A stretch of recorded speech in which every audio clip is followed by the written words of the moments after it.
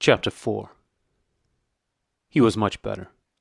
He was growing fatter and stronger every day, if it was proper to speak of days. The white light and the humming sound were the same as ever, but the cell was a little more comfortable than the others he had been in. There was a pillow and a mattress on the plank bed, and a stool to sit on. They had given him a bath, and they allowed him to wash himself fairly frequently in a tin basin. They even gave him warm water to wash with. They had given him new underclothes and a clean suit of overalls. They had dressed his varicose ulcer with soothing ointment. They had pulled out the remnants of his teeth and given him a new set of dentures. Weeks or months must have passed. It would have been possible now to keep count of the passage of time, if he had felt any interest in doing so, since he was being fed at what appeared to be regular intervals. He was getting, he judged, 3 meals in the 24 hours. Sometimes he wondered dimly whether he was getting them by night or by day. The food was surprisingly good, with meat at every 3rd meal. Once there was even a packet of cigarettes. He had no matches, but the never-speaking guard who brought his food would give him a light. The first time he tried to smoke, it made him sick, but he persevered, and spun the packet out for a long time, smoking half a cigarette after each meal. They'd given him a white slate with a stump of pencil tied to the corner. At first he made no use of it. Even when he was awake, he was completely torpid. Often he would lie from one meal to the next, almost without stirring, sometimes asleep, sometimes waken into vague reveries, in which it was too much trouble to open his eyes. He had long grown used to sleeping with a strong light on his face. It seemed to make no difference, except that one's dreams were more coherent. He dreamed a great deal all through this time, and they were always happy dreams. He was in the Golden Country, or he was sitting among enormous, glorious, sunlit ruins, with his mother, with Julia, with O'Brien, not doing anything, merely sitting in the sun, talking of peaceful things. Such thoughts as he had when he was awake were mostly about his dreams. He seemed to have lost the power of intellectual effort, now that the stimulus of pain had been removed.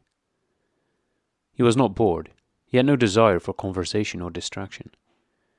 Merely to be alone, not to be beaten or questioned, to have enough to eat, and to be clean all over, was completely satisfying. By degrees he came to spend less time in sleep, but he still felt no impulse to get off the bed. All he cared for was to lie quiet and feel the strength gathering in his body. He would finger himself here and there, trying to make sure that it was not an illusion that his muscles were growing rounder and his skin tauter. Finally, it was established beyond a doubt that he was growing fatter. His thighs were now definitely thicker than his knees. After that, reluctantly at first, he began exercising himself regularly. In a little while, he could walk 3 kilometers, measured by pacing the cell, and his bowed shoulders were growing straighter. He attempted more elaborate exercises, and was astonished and humiliated to find what things he could not do. He could not move out of a walk. He could not hold his stool out at arm's length. He could not stand on one leg without falling over. He squatted down on his heels, and found that with agonizing pains in thigh and calf, he could just lift himself to a standing position. He lay flat on his belly, and tried to lift his weight by his hands. It was hopeless. He could not raise himself a centimeter. But after a few more days, a few more mealtimes, even that feat was accomplished. A time came when he could do it 6 times running. He began to grow actually proud of his body, and to cherish an intermittent belief that his face also was growing back to normal. Only when he chanced to put his hand on his bald scalp did he remember the seamed, ruined face that had looked back at him out of the mirror. His mind grew more active. He sat down on the plank bed, his back against the wall and the slate on his knees, and set to work deliberately at the task of re-educating himself. He had capitulated. That was agreed. In reality, as he saw now, he had been ready to capitulate long before he had taken a decision. From the moment when he was inside the Ministry of Love, and yes, even during those minutes when he and Julia had stood helpless while the iron voice from the telescreen told him what to do, he had grasped the frivolity, the shallowness of his attempt to set himself up against the power of the party. He knew now that for 7 years the thought police had watched him like a beetle under a magnifying glass. There was no physical act, no words spoken aloud that they had not noticed, no train of thought that they had not been able to infer. Even the speck of whitish dust on the cover of his diary they had carefully replaced. They had played soundtracks to him, shown him photographs. Some of them were photographs of Julia and himself. Yes, even. He could not fight against the party any longer. Besides, the party was in the right. It must be so. How could the immortal collective brain be mistaken? By what external standard could you check its judgments? Sanity was statistical. It was merely a question of learning to think as they thought. Only, the pencil felt thick and awkward in his fingers. He began to write down the thoughts that came into his head. He wrote first in large, clumsy capitals. Freedom is slavery. Then, almost without a pause, he wrote beneath it, 2 and 2 make 5. But then there came a sort of check. His mind, as though shying away from something, seemed unable to concentrate. He knew that he knew what came next, but for the moment he could not recall it. When he did recall it, it was only by consciously reasoning out what it must be. It did not come of its own accord.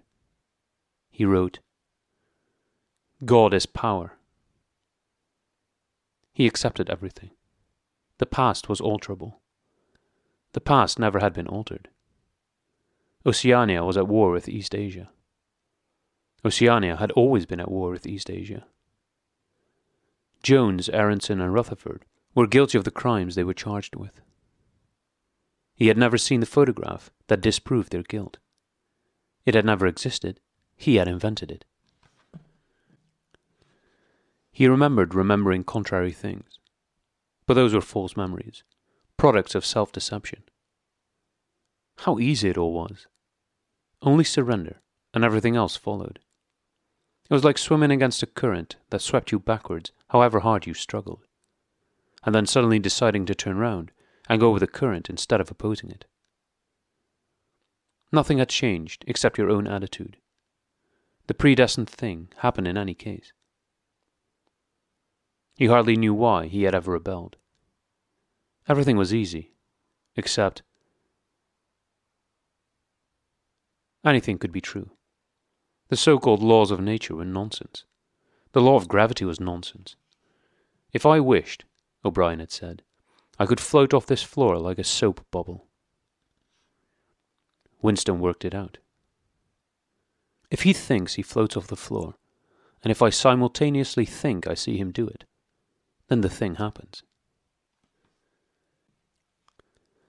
Suddenly, like a lump of submerged wreckage breaking the surface of water, the thought burst into his mind.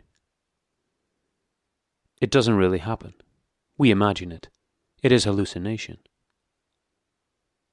He pushed the thought under instantly. The fallacy was obvious.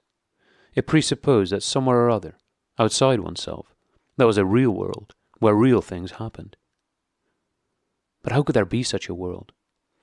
What knowledge have we of anything, save through our own minds? All happenings are in the mind. Whatever happens in all minds truly happens. He had no difficulty in disposing of the fallacy, and he was in no danger of succumbing to it. He realized, nevertheless, that it ought never to have occurred to him. The mind should develop a blind spot whenever a dangerous thought presented itself. The process should be automatic, instinctive.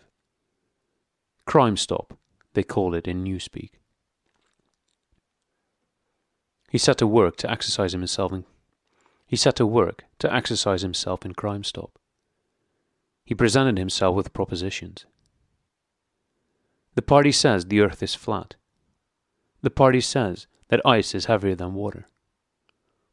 And trained himself in not seeing or not understanding the arguments that contradicted them. It was not easy.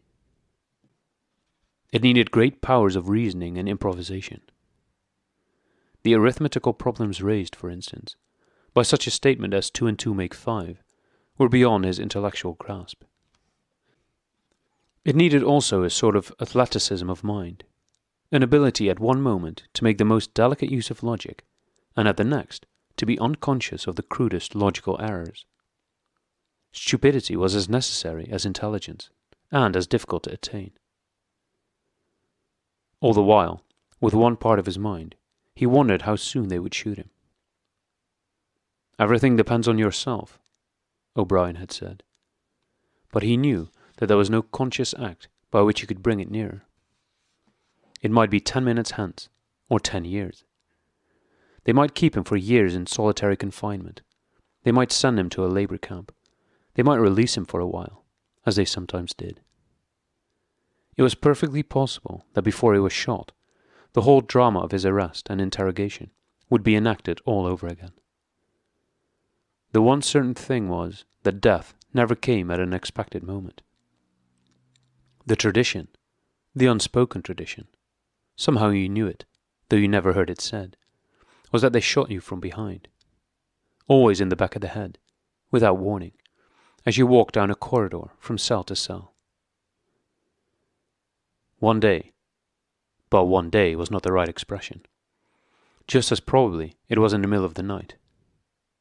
Once, he fell into a strange, blissful reverie. He was walking down the corridor, waiting for the bullet. He knew that it was coming in another moment. Everything was settled, smoothed out, reconciled. There were no more doubts, no more arguments, no more pain, no more fear. His body was healthy and strong. He walked easily, with the joy of movement, and with the feeling of walking in sunlight. He was not any longer in the narrow white corridors of the Ministry of Love.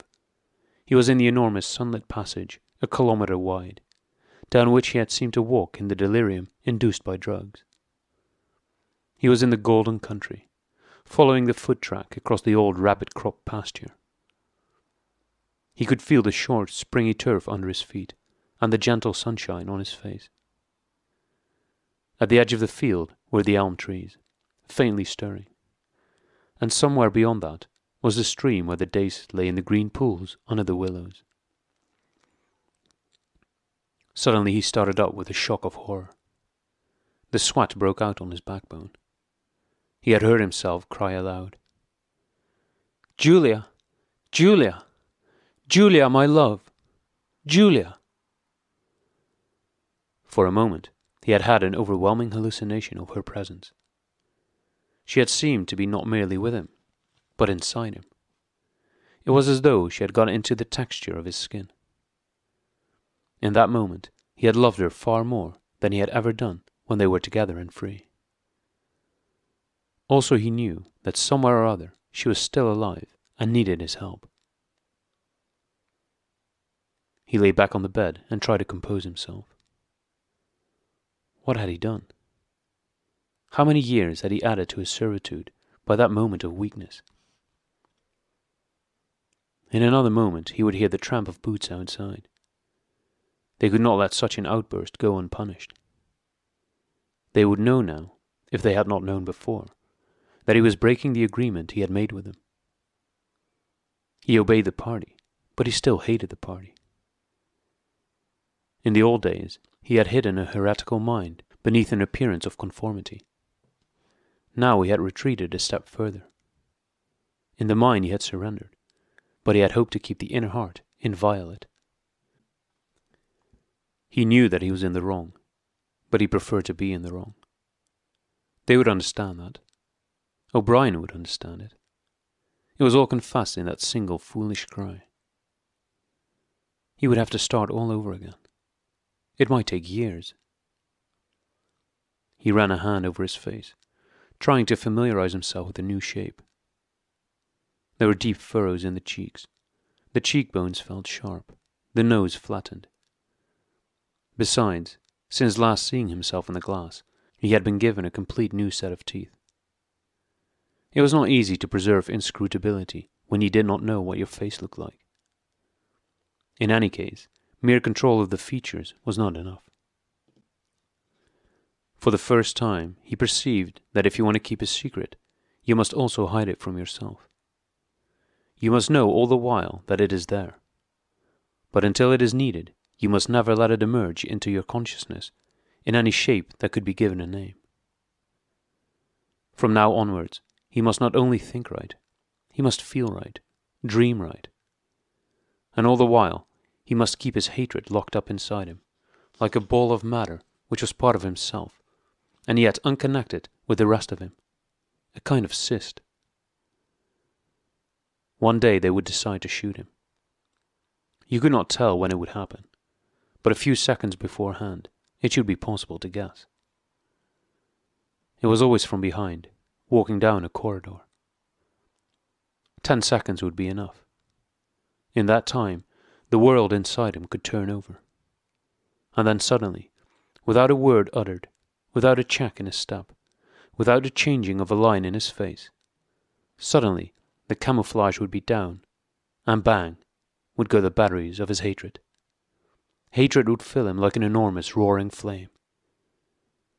And almost in the same instant, bang, would go the bullet. Too late, or too early. They would have blown his brain to pieces before they could reclaim it. The heretical thought would be unpunished, unrepented, out of their reach forever. They would have blown a hole in their own perfection. To die hating them, that was freedom. He shut his eyes. It was more difficult than accepting an intellectual discipline. It was a question of degrading himself, mutilating himself. He had got to plunge into the filthiest of filth. What was the most horrible, sickening thing of all? He thought of Big Brother. The enormous face, because of constantly seeing it on posters, he always thought of it as being a meter wide, with its heavy black moustache and the eyes that followed you to and fro, seemed to float into his mind of its own accord. What were his true feelings towards Big Brother? There was a heavy tramp of boots in the passage. The steel door swung open with a clang. O'Brien walked into the cell. Behind him were the waxen-faced officer and the black uniformed guards. "Get up," said O'Brien. "Come here." Winston stood opposite him. O'Brien took Winston's shoulders between his strong hands and looked at him closely. "You have had thoughts of deceiving me," he said. "That was stupid. Stand up straighter. Look me in the face." He paused, and went on in a gentler tone. "You are improving. Intellectually, there is very little wrong with you. It is only emotionally that you have failed to make progress. Tell me, Winston. Remember, no lies. You know that I am always able to detect a lie. Tell me, what are your true feelings towards Big Brother?" "I hate him." "You hate him? Good. Then the time has come for you to take the last step. You must love Big Brother. It is not enough to obey him. You must love him." He released Winston with a little push towards the guards. "Room 101, he said.